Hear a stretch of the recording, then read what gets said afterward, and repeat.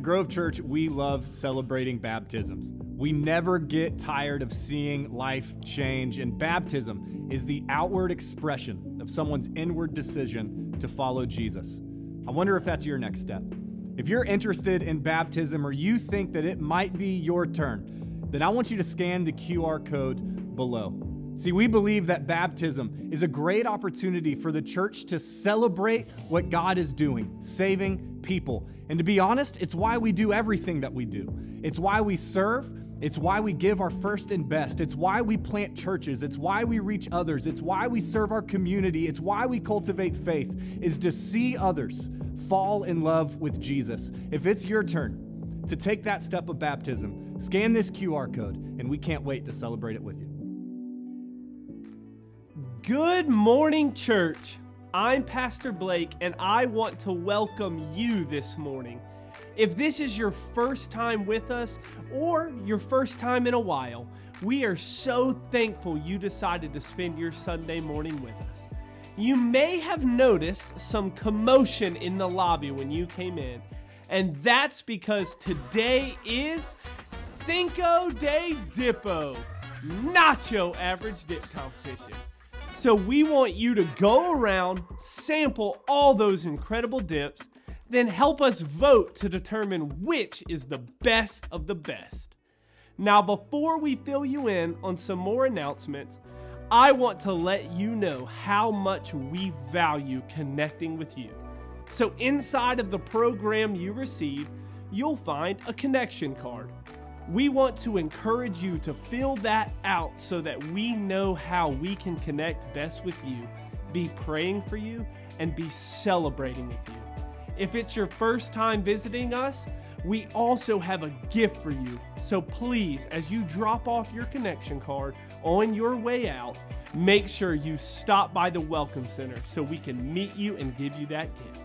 Now, check out these announcements. I want to remind you that Mother's Day is next Sunday on May 12th. It's going to be a huge day of celebration here at the Grove, where we're going to be honoring all the women who have made such an impact on our lives. We're also going to be celebrating parent commissioning that day, so invite someone to join you and get ready to celebrate. Grove Church, thank you for giving your first and best. It's because of your generosity that we're able to reach our community, serve others, and share the love of Jesus. We have a few simple and secure ways to give. You can go online to our website or the Grove Church app, or you can fill out the envelope in your program and drop it off in one of the giving boxes on your way out. Thank you for your continued generosity.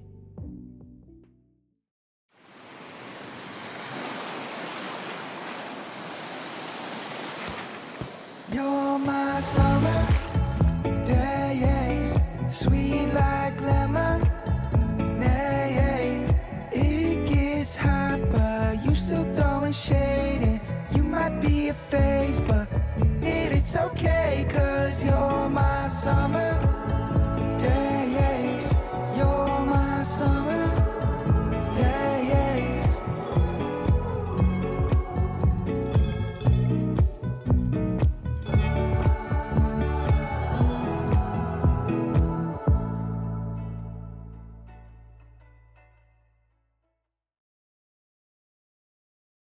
As someone who really hated college just because of the process, these are the first set of classes that I don't fall asleep in, that I'm constantly asking the teacher questions, and I think it's done in a way that really kind of simplifies what you're reading. It gives you great context and depth to scripture that you've probably already read. The spring semester has been one of the most life-changing things for me as of late. I would definitely encourage you to come back for the fall semester. I'll be here.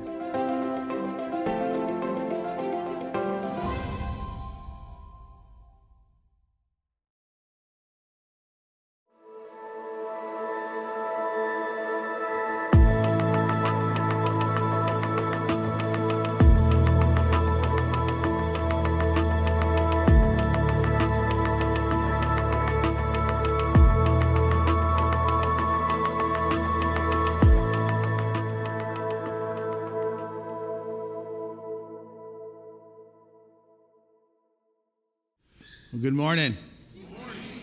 Have you guys ever been like on the mountaintop?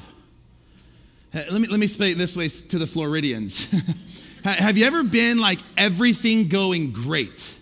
Like the experience where you just won the game, maybe you won the prize or the bride, like everything was smooth. You were in the fast lane and cruise control.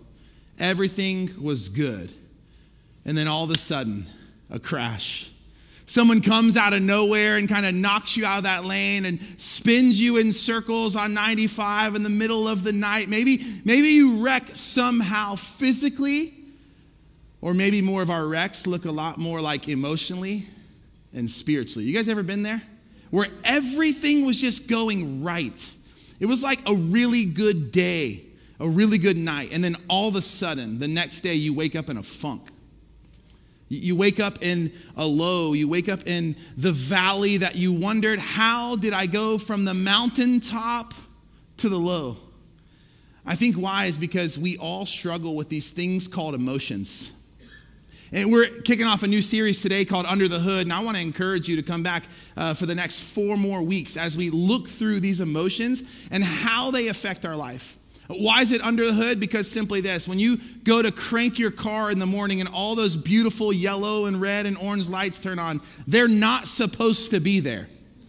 If you're like me, we've learned to embrace ABS or whatever that is. And the little engine light, I've always just thought that it reminds me that my truck has an engine, right? So I thought it's supposed to be there. But like when they flash and let you know, they let you know something's not right. Well, just like that in our own life, emotions can't diagnose our issues.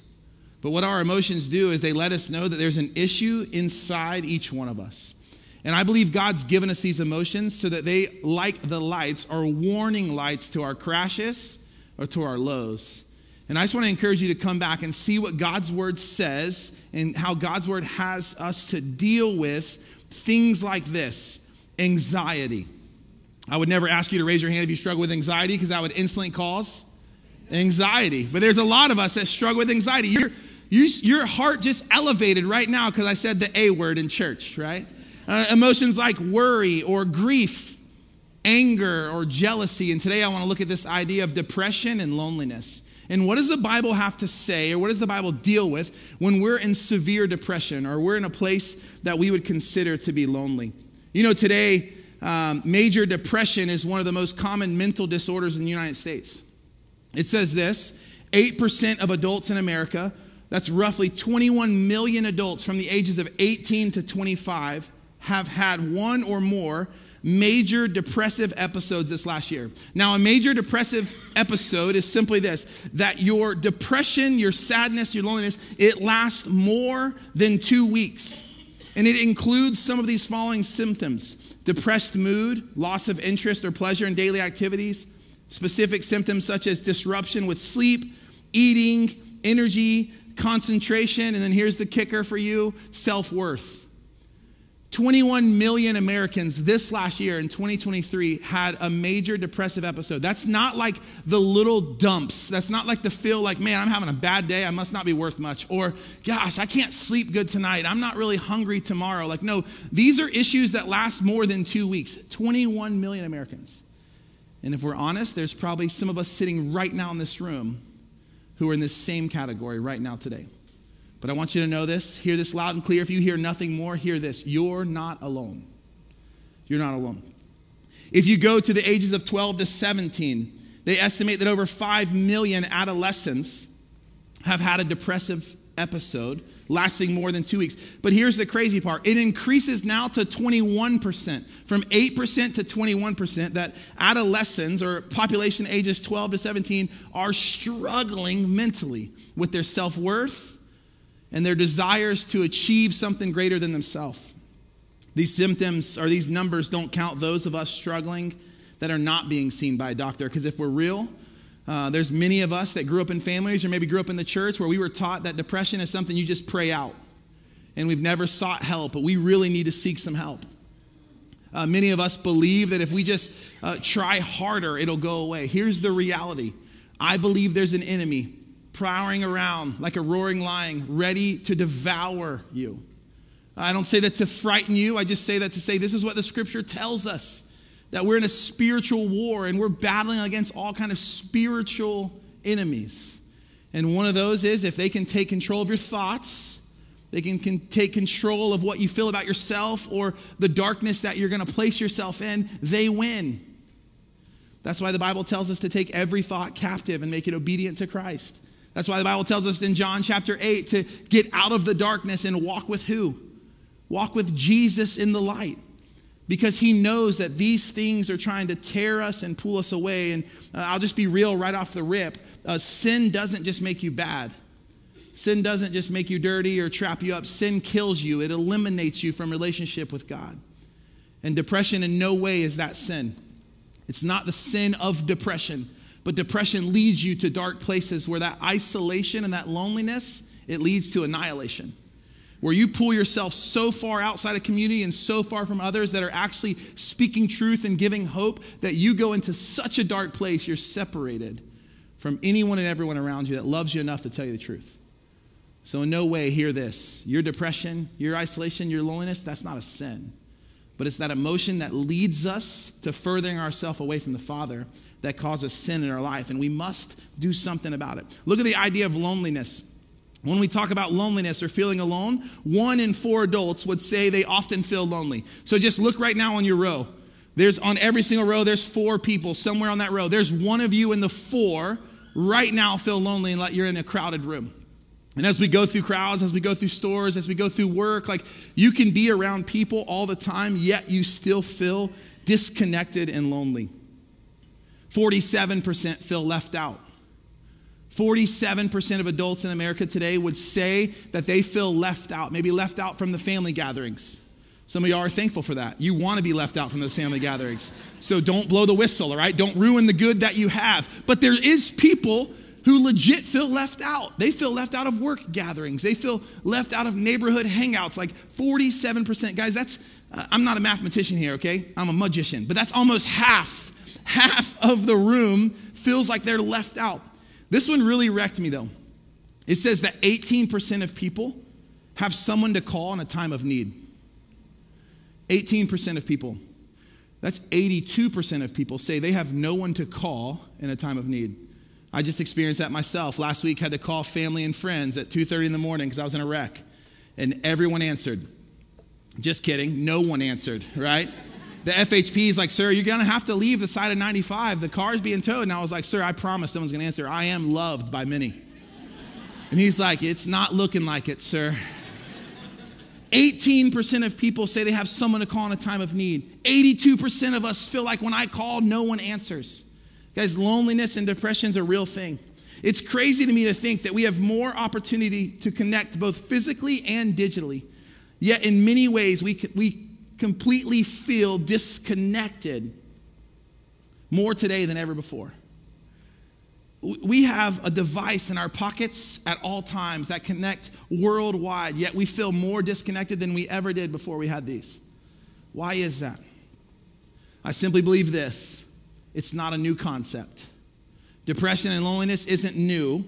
Matter of fact, I want to look at a story of isolation, a story of great depression, of loneliness that reminds us that you are not alone. This story's in the Old Testament in 1 Kings chapter 19. It shows me that 1,000 or more years ago, thousands years ago, depression was rampant there just like it's rampant today. It's like from the mountaintop to the valleys. There's a prophet by the name of Elijah. And Elijah in 1 Kings, if you have a Bible or a phone, you can look there. And I would strongly encourage you to read 1 Kings 18 later on today because it really helps set the scene. But for time's sake, here's what happens in 1 Kings 18 is Elijah has this great win. I mean, he has the Super Bowl of prayer. He has the Super Bowl of showing that his God's the one true God. And he calls out these 850 prophets of false gods, of prophet of Baal and the prophet of Asher. And he has this competition with a sacrifice and the building of the altar and the setting fire of the sacrificial ram or bull in this case. And Elijah calls down fire from heaven, and it burns up everything, even including the altar and the sacrifice and the wood and the gallons upon gallons of waters that he put on top of the fire, which I don't know if you've built a fire in a long time, but you don't need water to build a fire. But he did that. Why? Just to show God would show up and show off. And you could call that the greatest win of all times. He was at the highest point, like you said you felt before. You've been at the top or the mountaintop experience. But here's what's crazy. As 1 Kings 18 ends and 1 Kings 19 begins, he goes from the highest of highs to the lowest of lows, all in a couple verses. Here's what it says, 1 Kings chapter 19. It says, now Ahab told Jezebel everything Elijah had done and how he had killed all the prophets with the sword. So Jezebel sent a messenger to Elijah to say, may the gods deal with me, be it ever so severely, if by this time tomorrow I do not make your life like that of one of them. Elijah was afraid and ran for his life.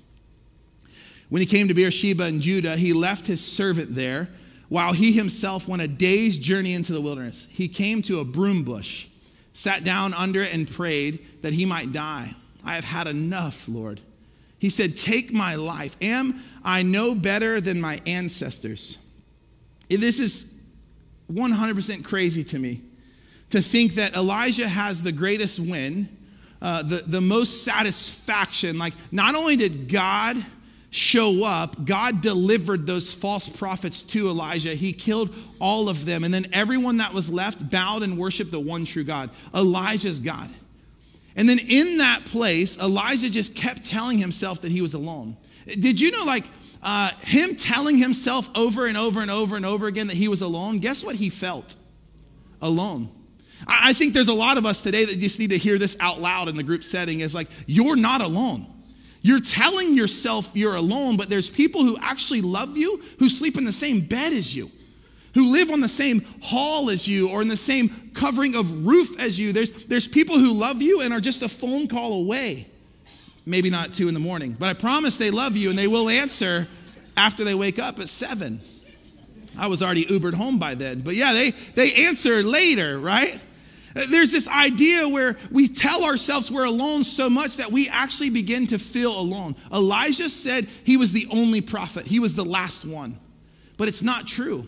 Look right in that passage. It says, as he's traveling back, afraid for his life, he leaves his servant there. He isolated himself from the one that believed in him. And you might read over that and say, Barry, how do you get that? Simply, Elijah says throughout the whole chapter, I'm alone, I'm alone, I'm alone. No, you left your servant behind. I think there's many of us just right now today as we think through this, the first thing we must realize is we're not alone.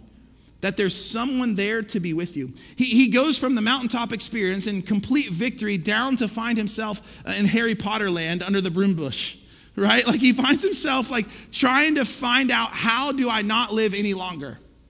And again, let's just pause there for a second. This guy's zeal for God was greater than mine and most likely yours. He stood before 850 false prophets and said, my God's real, your God's false. How many of us back down from just one little disagreement, yet he was willing to lose his life for the sake of his God? Why? Because he believed him to be true. He was zealous for God. He was willing to sacrifice everything, including his last breath. He loved God. We could say that with everything we have. Elijah loved God. He loved him fully. Yet he found himself with suicidal thoughts. A guy that believed in God so much that he prayed a bold prayer of, God, show the people who you are, and they'll all turn to you. And then maybe just hours later, he finds himself saying, God, if that's still you, and if you're still that good, just take my life. It would be better for me to be dead than alive. And he says, I'm worse off than my ancestors. He's saying, I'm worse off than those that have ran from you and fled from you, that didn't believe in you, that didn't agree with you. Like, I'm worse off than them in your eyes. So just take my life now. You know, there's probably some of us in the room that have highs and lows a lot like this. And we don't know how we got there. We don't know how just the victory vanished so fast and the darkness crept in so quickly. But we find ourselves in this place and we don't know what we do. So what happens next? Again, you're not alone. Elijah under that bush, he was exhausted. It says a day's journey. I don't know how far you make it a day. I don't know how far you can travel, but I got at least 2 miles in me, maybe 3, right? But he's exhausted. A full day's travel. He left his servant behind. He left everything behind, and he got it. He's hungry. He's thirsty. He falls down, and he falls asleep. And here's what happens next. 1 Kings 19. Then he lay down under the bush and fell asleep. All at once, an angel touched him and said, get up and eat. He looked around, and there by his head was some bread baked over hot coals and a jar of water. He ate and drank, and then he lay down again. Now, I'm not a great theologian, but I feel like when I read this verse this morning, I realized what most of our problem is right away. I literally realized I could solve depression in America today. You ready? Here's the truth. Many of you guys would not receive God's help because you don't want to eat the carbs. Many of you say, I don't do bread, I'm on a diet. It's Speedo season and I can't have it. Like, you turn away what God offers. Like, guys, here's the clue. Go get some crazy bread today. All right, here's the truth. Has nothing to do with bread. Has nothing to do with bread or your carbs or your silly diet. It's working, all right? You look great. Can I tell you that? You look great. You don't want to eat bread? That's fine. I'll take all I can get. Here's the truth of this. God shows up. And when God shows up, everything changes. I don't have a self-help plan for you today to overcome depression. I don't have like a self-help secret for us to get out of isolation, but I know a God. I know a God, and when we invite God into our situations, into our darkness, into our weaknesses, into our depression, into our loneliness, like when God shows up, everything changes. So if you're in that hard place and you're just in a tough spot, here's all I need you to know right now. The first thing you got to do, you got to find a way to get with God. You got to find a way to get with God. Now, Elijah falls asleep under the broom bush. God touches him and provides him with nourishment. Like, he's completely exhausted. I think a lot of our depression is that we're running too hard. A lot of our depression is we're not resting the way God told us to rest. We run 7 days a week. As many hours as we can get a day, and we say, hey, if we take a nap here, if we take a nap there, but we're not resting at all. When's the last time we've pressed pause and just tried to sit with God? I think a lot of us in our life, we think that's lazy, and why would we do that? But the reality is, God created the heavens and the earth, and you guys don't want to admit it, and he rested. God created everything that we see as existence, and then he rested. And then he tells us, hey, do as I did. And we say, no, man, it's a hard world to live in, God. I got to have a side hustle. So I got to work a second job on top of my full-time job. I got to work a third income when I get a chance, because who knows what the economy is going to do next. So I got to be prepared. And we work ourselves to exhaustion, a day's journey in. Elijah finds himself alone by choice. He left the people that was with him. He left his servant back in Judah, and he continued to travel on. And he giddy up, if you know what I mean. He got on it for a day. And then when God found him, he was in his darkest hour or his lowest lows. Just after the mountaintop experience. A lot like being in cruise control in the fast lane, everything going great, and out of nowhere, a car hits you in the side.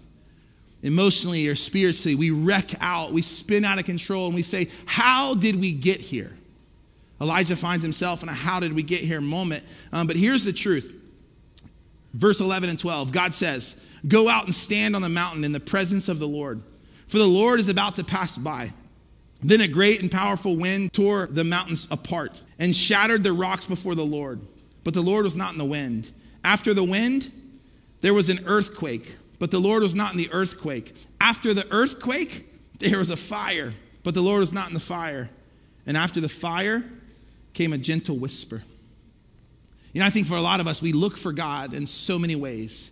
We want God to give us a sign. We want God to reach down and shake us violently like an earthquake. We want him to blow so strong that the things in front of us change.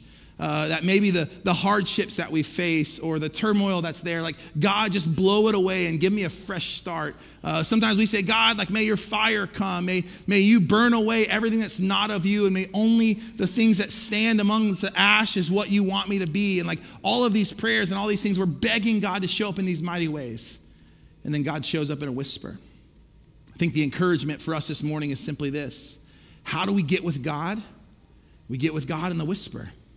I believe the Bible's very clear and challenges those of us who know him to get in God, get with God through his word. It's the gift that was given to us for life. The word, the Bible wasn't written to us, but it was written for us. And as it was written for us, it has something for every aspect of life. As a man, there's scripture for you to how to be a godly man. As a woman, how to be a godly woman. As a husband and a father and a wife and a mother.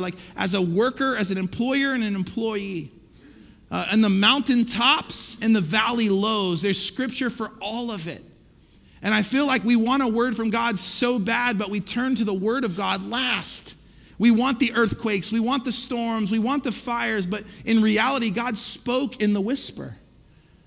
And that whisper is, think about when you can hear the whisper. It's when you turn down all the other noise. When we turn down the distractions of life, when we turn down social media and its platforms, when we turn down the news, because that's deadly, right? Hearing the news is way worse than what's happening on the news, just so you know that, okay? The political series was over. You missed it, go back and listen to it. But turn down the news. Turn down the volume. Turn down the people in your life that aren't walking with Jesus. Like turn down the things that are pushing you away from God. And then in that silence, God will speak. And he does that readily through the word of God. Psalms 119, 105, there's so many scriptures about God's word, in God's word, but this is one of my absolute favorites. It says, your word is a lamp for my feet and a light on my path. I want to hold that verse tight, that this is the scripture that guides me. The word of God as a whole, from Genesis to Revelations, like it guides me in my darkness and in my dark hours where I'm in my valley lows, because just be honest, we all get there. Somehow we go from the mountaintops to the valley lows in an instant. You win the greatest achievement of your life, and the very next day you're laying under a bush wishing you were dead. How do we get there? I don't know how we get there, but I know how we get out. We get out by getting with God. Through his word every day. It's sharper than any double-edged sword. It'll cut through joint and marrow. It'll pierce all transgressions. Like it's useful for teaching and correcting and training in righteousness. Like God's word is enough. It's what we desire. It's what we need. Get into God's word in your dark hour and your hardship. If you don't know how to start in John chapter 1 and just read the book of John today. Read it today. Go to YouVersion and press the arrow, it's play, and just put your AirPods in and listen to the word of God. Remember the Bible says, do not just be listeners or hearers of the word of God, but be doers. So as we hear it, as we learn to listen to it, may we apply it to our lives. And just like Elijah, you'll experience the true presence of God when we learn to hear the whisper. The second way we get with God in today's society and every day is through prayer. It's an open line of communication that we pray without ceasing. We pray continually. Again, there's hundreds of verses about communicating with the Father. How do we do this? Like Jesus taught us himself. This is how we pray. This is how we approach the throne of grace. But like for you, how is your prayer life? If you're in isolation or you're in depression, like you're in the valleys and you find yourself in these dark places for days and days on end, how are you praying in those places? How are you communicating with the Father that knows you and loves you? We pray. Philippians chapter 4, verse 6, this is when people come to me with anxiety or worry or darkness or depression or loneliness. This is the scripture I push towards. Do not be anxious about anything, but in every situation, by prayer and petition, with thanksgiving, present your request to God. In verse 7, it goes on to say, and the peace of God, which transcends all understanding, will guard your heart and mind in Christ Jesus. The end result is the peace of God that you so badly desire. You want that more than anything. When you're in the storm, you want calm. And the way you get to calm is by going through the Father, through prayer and petition. If you're anxious or you have worry, you're lonely, you're scared, you're in fear for your life, a lot like Elijah running, we go to God, we get with God through his word today. It's a tangible resource for you. And through prayer, and maybe I've heard some of you guys say, man, prayer is a hard thing. God, I can't pray like you pray, Barry. Don't worry about how we pray. You pray. Just start off by saying, dear Jesus. And then through that, just whatever comes to your heart. I remember a story. I'll give you a quick story one time about a Bible study we had, a growth group down in Port St. John of men. And I would just pop out and ask guys how to pray. And I asked this one guy, he was brand new to the church, brand new to a Bible study, bought his first Bible. Really, he brought one to the study, and he was coming to this growth group. And I remember I asked him to pray, and he just got pale white. He's about to pass out. And we just stared at him. And beep, he dropped the F word. And he said, I'm so nervous, man. I'm so nervous. And I said, hey, it's okay. Just pray. And he prayed the most elementary prayer you possibly could pray. And at the very end, he just said, in Jesus' name, amen. And when he said amen, we started applauding him. We started clapping him. When I opened my eyes, he was sweating. He said the F word and was sweating in the Bible study or the growth group. And we applauded him, right? Listen, God already knows our sin. Does he approve of it? No, he sent his one and only son to die for it. But man, when you cry out in the name of Jesus, that's all he hears. And he like pushed past that word. He pushed past that awkwardness of the growth group of like other guys looking around like, are you allowed to say that, right? Like, no, you're not supposed to. But here's the truth. His prayer was great. It was his first time. I remember like later on, a couple weeks later, his wife texted me and was like, hey, my husband prayed for our family for the first time. And I was like, hey, did he say? Hey, that prayer grew him. It matured him. It made him more into the man that God created him to be. Some of you guys don't know how to start. Just don't start with that word. Start with any other word but that. And however you end it, just end it in Jesus' name. And it's good enough. Move on. Learn to pray. Guys, you didn't know how to drive, and then you learned one day how to start. Some of y'all still don't, but you're practicing. Keep practicing. Practice that prayer. It's going to draw you closer to the one that knows you and loves you. These are all steps that we take. But here's the truth. The first step that you must take is a relationship with Jesus. You can't get to God or get with God unless you go through his son. For John 14:6 says, he's the way, the truth, and the life. No one comes to the Father except through me. And some of you are like, Barry, I've heard about Jesus. I've heard about religion or Christianity, but I just don't know him. Know this. Jesus knows you, and he loves you. Jesus knows you, and he loves you. All your flaws, all your secrets, the things you hide behind, the things you hide from, he knows you, and he still loves you. And here's what he wants you to know is simply this. When God created you, he created you for community. He created you for a relationship with the Father and with Jesus, so much so that he was willing to die in your place. What we say about the gospel is this. We got 4 parts. God has a perfect plan for you. God created you in perfect relationship with him. And one thing got in the way of that. That's sin. And like I said earlier, sin doesn't just make you bad. It doesn't make you dirty. It doesn't make you gross. No, sin kills you. It separates you from an all-knowing, all-loving God. And if you take sin on for yourself, you'll be eternally separated from the Father. But that's not the end. Because the third part is Jesus died for that sin. Jesus paid the full payment and penalty of our sin, of my sin and of your sin. And then all you have to do to choose to receive that is receive the gift that's been freely given to you. God had a plan for you. Sin separated you. Jesus died for you. Will you believe that today? That's the gospel. And that's the first step for some of us today. We can't go any further down the road to climb out of depression or walk away from isolation until we get with God in a relationship through his son, the one we call Jesus. And Jesus knows you and he loves you. It's not how much you know about him. It's not the religion that you follow. It's, do you know him? Can you call him Savior and Lord from a personal confession of your mouth and belief in your heart, Romans tells us? Can you do that? And if you can do that, your next step, and this is the step for everyone in the room, is to get into community. Get into community. 1 Kings chapter 19, verse 19 through 21, it tells us this story about Elisha, the other prophet, who's tending the fields with his oxen. And Elijah runs to Elisha and he says, hey, come with me. And Elisha jumps off his oxen and he runs to Elijah. And then he says, wait. Let me go back and kiss my mom and dad. And Elijah's like, you're coming with me or not? Come with me. And Elisha goes back. He kills the oxen. He burns the plows. He takes the oxen and he puts them on the fire and he has a barbecue for his family. He burns the ships. He says, I'm not coming back. I'm not going back. And he takes care of the oxen. He takes care of the plows. He kisses mom and dad's. And he says, Elijah, let's go. You're no longer alone, for I'm with you.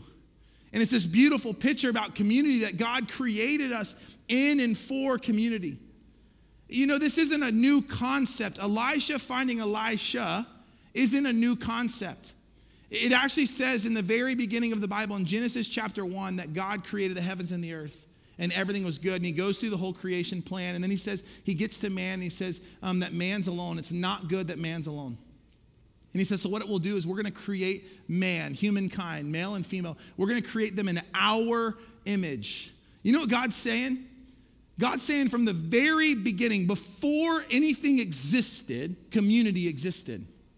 The Father, the Son, and the Spirit. Perfect picture of community. He's never been alone. Think about this. This might blow your theological mind for just a second, but you'll catch it in a minute. God has never been alone. Jesus died on the cross, and he says, Father, for why have you forsaken me? It is like God turned his back on Jesus for the moment that he took on all of my sin and all of your sin. And he dies for humanity. And Jesus is separated from the Father and the Spirit.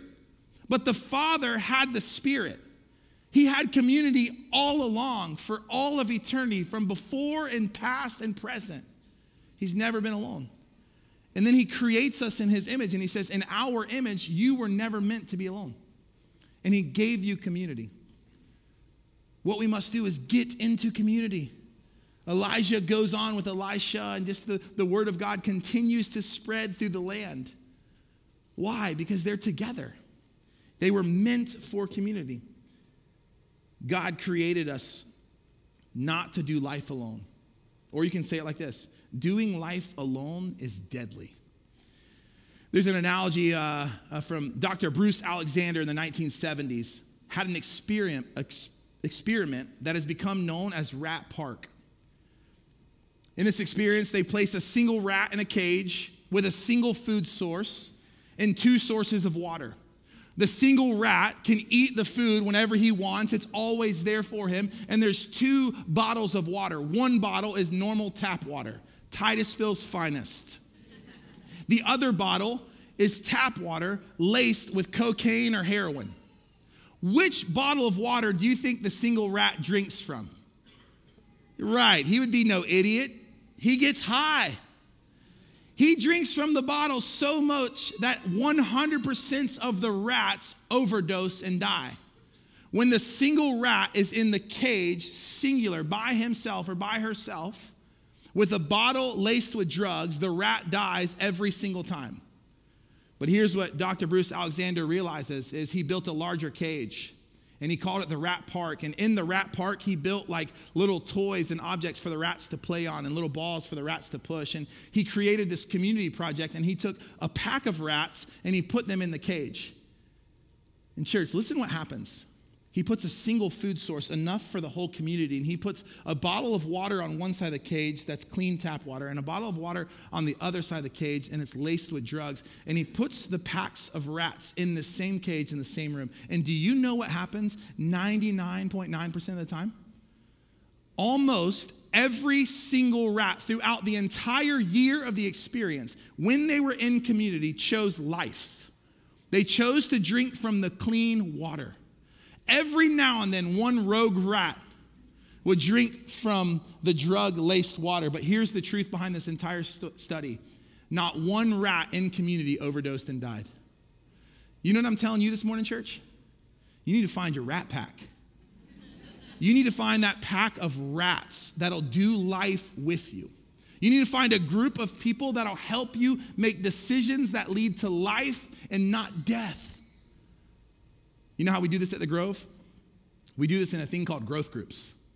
Growth groups are our rat packs, where we go into small cages with enough food sources to get us through the night, and we engage in topical studies, or we talk about the Sunday morning messages, and we have growth groups where we get to do life together, learning how to choose the water that leads to life.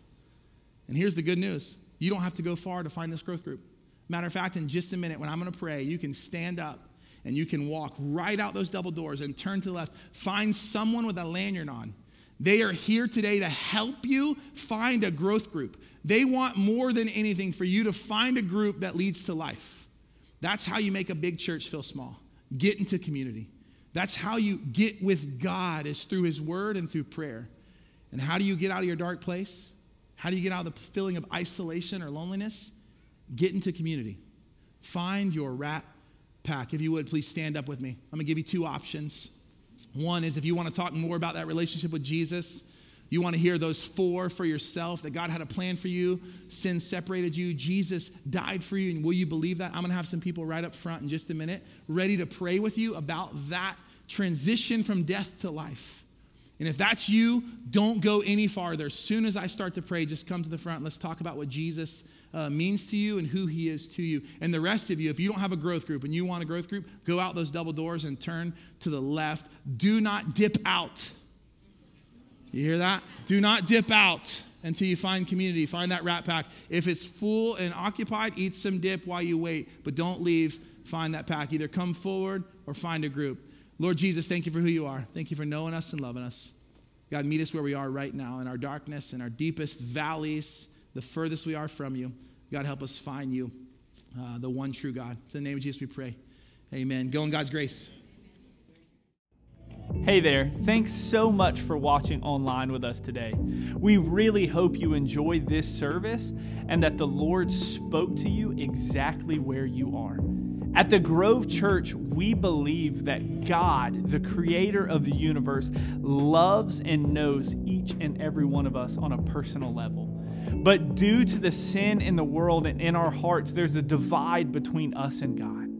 Until Christ Jesus came and he died on the cross for our sins so that we could enter into a relationship with him and walk in a newness of life. If you are ready to learn more about a relationship with Jesus and what it means to get to walk in that newness, please visit the link below. We're praying for you and we hope we see you soon.